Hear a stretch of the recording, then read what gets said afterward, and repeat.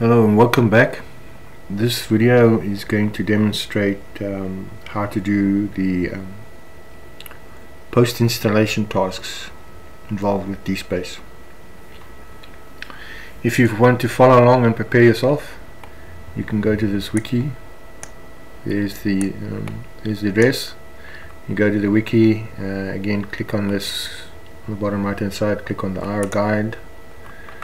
Scroll down to select installation here, clicked on that. Like in the previous procedures we completed those three procedures. We installed DSpace, and so what we're going to do now is these critical after installation tasks. Okay, I've created three sections of tasks to complete depending on priority. In section 1, these should be completed immediately. These should be completed as soon as possible, and these can be completed at a later stage. For each of these sections I'll try to do a video to explain what the tasks do. The first task immediately after installation is to what I call create a daily admin task.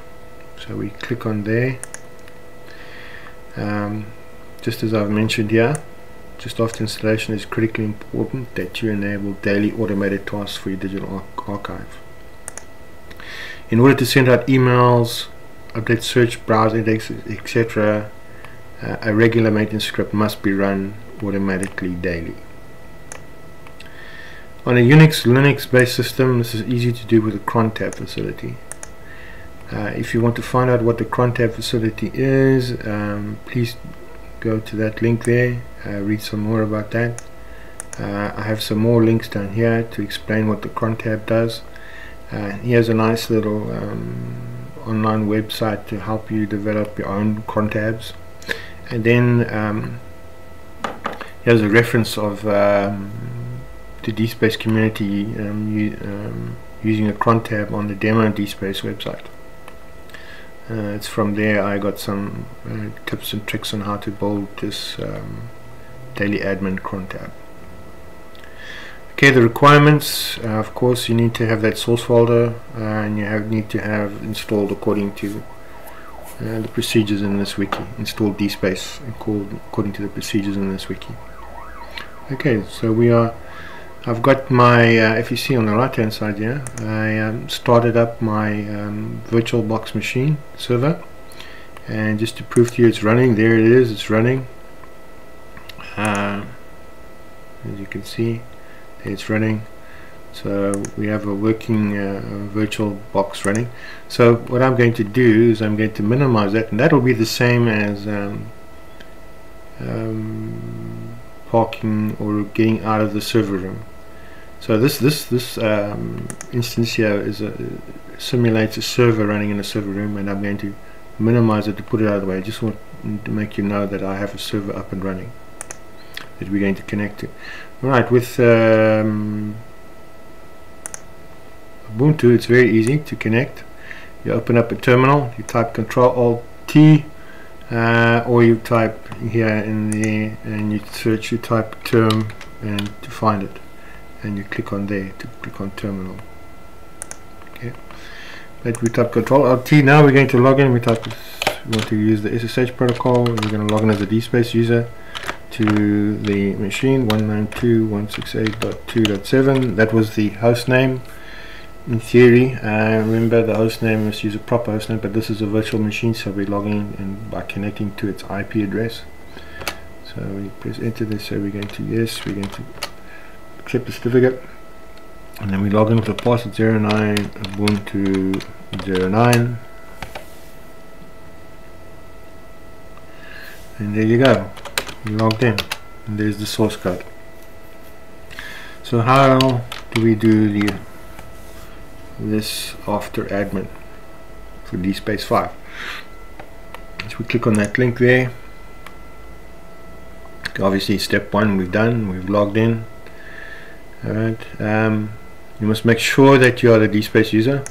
So we just to make sure. If people are confused, that's why I put that command in there. There we are, and just type 09 Ubuntu 09, just to make sure that we are logged in. They're very important. We are logged in as the DSpace user. And then there we got Control Tab E, and copy and paste that in. Oops, wrong, copy and paste. So let's select that again, copy and paste that in there. If you've done the installation, you're familiar with the copy and paste. Okay, I've already done this before. I've done the editing there, and as you can see, it says there's sample cron tab for a production DSpace. Okay, so here I've got it, sample cron tab here on the wiki for you to copy and paste. I did the copy and paste already, and I pasted it into that file. And I suggest you go through your settings here and modify as you'd like. But this is very definitely required for after installation.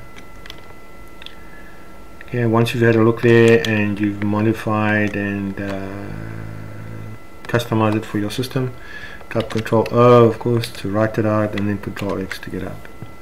If you want to see a listing of it, you just type that command, contab.l. There's the listing. And if you want to save it, it's a good idea from the listing then to pipe it, say, to a crontab.txt file like that, and then we're going to pipe it out. Whatever output comes from that command will be piped out into that text file. So we hit enter there, and now if we do a listing, we see that we have a crontab text file, and if we cat it to see the content of it, we'll see that it has the content of our daily task. So you can use that text file and copy and attach it to an email, etc., and so forth, to use it for collaboration on these tasks, after admin tasks. Right, the next thing is you would like to know when these cron files or automatic tasks run, and you'd like to have the local Ubuntu system to be able to log them when the cron tabs run. So if a task doesn't run, at least you have the logs to be able to troubleshoot. So to enable the system to log cron tabs, just copy and paste that, put in the password 09 Ubuntu 09, and then you go down here and there will be a hash sign in front of here on the system. You just remove the hash sign like that, and Control O and Control X, and now the cron logs will be logged there in that file, var log cron log. Perhaps we have one already, so if we can go var log, if we look at a listing, we don't have there. Oh, there we go. There we have a cron log. See there, so it's logging the cron logs. Let's have a look what's in there. If we cat that cron log, you can see there it's running the cron tabs of the DSpace user there. Oh, sorry, there's my editing. Let's nano that file, and so we're going to have a look. There it's logging that I created there, beginning the edit, and so forth. Okay. So there you have a log. As the logs go through, as the tasks happen, they'll be registered on the in the R syslog, what we call the syslog, be registered by the syslog server. And then just to enable that, it's a good idea to restart that service to make sure it's enabled. And there you go. CD to get back to where we start. Okay, and there's some help links for DSpace 5 on how to use the command line and how the task scheduled via cron, etc. And again, there's the demo script from the demo DSpace website. Okay, so that concludes the the very important daily admin task. Some other after installation tasks is to create a rebuild DSpace script. If we go in there, it's to, as I say here in the introduction, if you apply customization, DSpace needs to be rebuilt. So you don't always want to, and there's introduction to customization and more about customization in that link. You don't want to keep typing commands to rebuild DSpace after customizations. There's a lot of commands to type, and you may forget it and type things wrong. So what I've done for versions of DSpace, I've given you example scripts that I've developed out of these general references, and I've tested them regularly on my system. So to do a rebuild DSpace script for versions of DSpace 5, we just follow this procedure here. Okay, so the first step, obviously we've logged into the server. Then we want to make a we're going to run this script as the DSpace user, so we're going to create a scripts folder there. Here's the DSpace user, so we copy and paste that in there. And it says the file already exists. So I've already done this before. I've created the scripts folder, but you won't get that error when you do that if you haven't got a scripts folder. So it's got a scripts folder, and here to create the build web app script or the rebuild web app script, you copy and paste that, and you paste that in there, and you press enter. Okay, then you should have, if you in a new system, this will be clean. There'll be nothing in here. This will all be empty.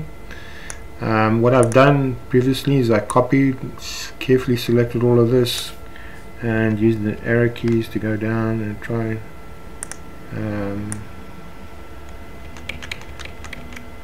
using the arrow keys and a combination of that, and selecting that, the right clicking, and then pasting it in here.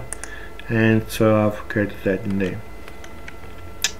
So I've already created that script. So what is the script? Just briefly, what does the script do? It cleans out old cache and log files. It removes the old web apps to make sure you don't have old web apps lying around when you're after the rebuild. Cleans out old config files. I've made it clean out old config files.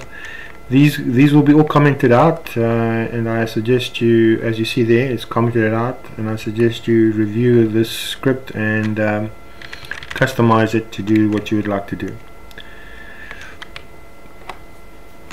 Okay, so when the script runs, it will stop Tomcat.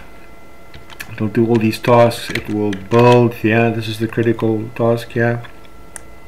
It will do the Maven build. And then it'll do an int update, and I do just fix some file permissions there, and here Tomcat is restarted and your system. As you can see, there's a lot of commands to type after a rebuild, so it's very handy to have this script to do all this for you. Strongly recommend this script. Okay. So when you're finished with that, you type Ctrl+X and write it out. And then just some review of the nano editor help for those unfamiliar. Then you must make the script executable by copying and typing in that command, and then you run the script after customization. I'm not going to do that now because it will take quite a while to rebuild, and it will take a long time with this video, but you're welcome to run that script and test it. Okay, and you'll see it will build the web app. So go ahead, do customization. After customization, just to make sure everything's good, build the web apps again. And it's a good idea after rebuild just to check that your config files have been copied over correctly from all the customizations. Have been copied over correctly, and they are there. Okay, what other task is there after installation? Restart. We want to restart DSpace, but this restart is slightly different from the rebuild. The restart is not a rebuild. This is a restart. It does most of the same things as the rebuild except the building of the application. And this restart is very handy if you've made a small DSpace configuration change, if you've done a small customization that doesn't require a rebuild, after a system failure, to restart everything and get everything up and running properly again. And also to run at a predetermined time using the cron tab as we did with our daily admin, which I used to do with my DSpace 4. I used to restart DSpace at 7:45 every morning to make sure it was ready for everybody who came in the morning. So we've based our server on Ubuntu 14.04, so we select this for our restart DSpace script. We're going to restart DSpace as I said there, if you've logged in you must log in as the user and then become the root user. So we're going to run a script as the root user. So we become the root user, we copy and paste that in there, and now you see that I have now become the root user in that system. And again, we make a scripts folder as a root user. Best practice is to create a scripts folder. So there we go. And okay, previously I did it, I've already got a scripts folder. Alright, so now we create this restart DSpace script by typing that command, and paste that in there. And you see I've done that already. I copied and pasted this into here, into there, and I did the normal control X. So this is, if you look at this almost looks like the rebuild script, but the only part, I've removed all the parts about rebuilding and the ant rebuild. So this gives you a clean DSpace and Tomcat to work with, and a nice fresh DSpace ready for people in the morning when they arrive. So yeah. Alright, so there's some, let me save that, and Control X to get out. Again, there's some nano editor help. Then the last part is to make the script executable, and then to use the script to restart the DSpace. Okay, handy tip, you can watch what happens after the restart. To see what happens with the restart is to tell the Catalina log file while the restart is happening, because on a system with very few resources it will take a while to restart. So it's a good idea to watch the restart as it's happening. It's just by viewing the output of that file. And then, as the root user, we want to, if you want to make sure this your DSpace restarts at a regular time, is you just copy and paste that in there, press enter, cron tab, and go down here at the bottom. And then you see I've done it before for you. I copied and pasted that part there, and pasted in there. So you see that at 7:45 in the morning, the root scripts restart script is executed. So my DSpace system every day was nice and ready. I haven't, with our new server and with DSpace 5.5, I'm not using this script, but I used to use this script with all my DSpaces before DSpace 5. So Control X to get out there. And to see what else is there. Okay, so we got the restart. So what other task is there besides the restart? Okay, there's the rebuild. You may rebuild indexes. You may create some custom indexes, but after any index you need to rebuild indexes, not the web apps. You might need to build the web apps, but most definitely after any index modification you will need to rebuild them. And again, there's the references, or where I found all the content for this. So now we're using DSpace 5, so we're going to go to click on DSpace 5. Again, if you're coming in new, some information and logging in. Again, now we must make sure we are this must be run as the DSpace user. So to become a DSpace user, I'm just going to exit, and there you can see I'm a DSpace user. If you have logged in or some other user, you must type that to become a DSpace user. You type that to create the scripts folder, which we've already done with the other procedures. So we have the scripts folder. We type this to create the indexes file. So let's do that. Copy and type, and okay, paste that in, create the indexes file, and you can see I've already done that. Alright. In here you'll have to select which index you want to do after modifying indexes. As far as I understand from the documentation, this command here will reindex, or what I call rebuild the index, wiping out the current one.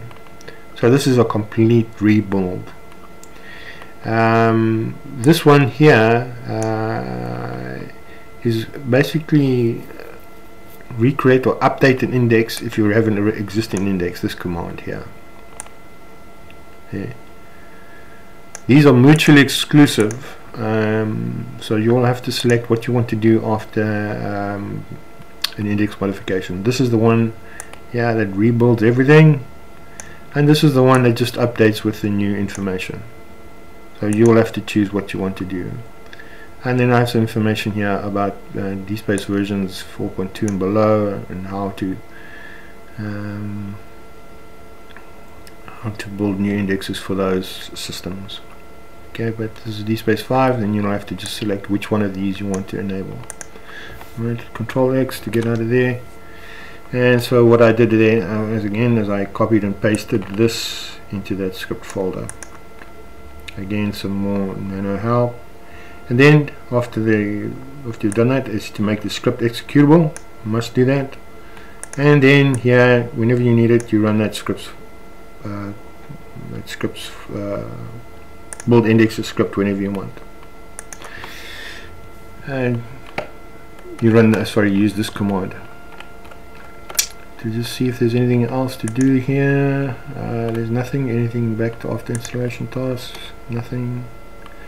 Okay, for this I will do another video. I just want to demonstrate something. If you go into the scripts folder, there's all of the two scripts we created, and they are green, which means they are executable. There you can see they are with the X's there, that means they are executable there. The X's there mean they're executable. So to run the scripts from here, it's very handy. You must type // in the Unix Linux world means type execute from this place. That means execute from this directory, this command. So you can say build web apps and execute it. Press enter to execute it, or build indexes and press enter to execute it.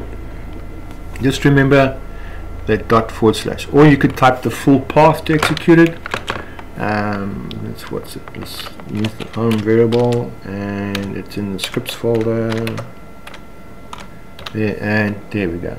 That's the full path. You could type the full path to execute it. So I suggest become familiar with these various ways of starting and stopping, starting scripts and modifying scripts. Very powerful and very handy utility that comes with Linux Unix systems. Okay, so that concludes section 1 of the post installation task. This one. I will create another video for the next section. Thank you very much, and goodbye.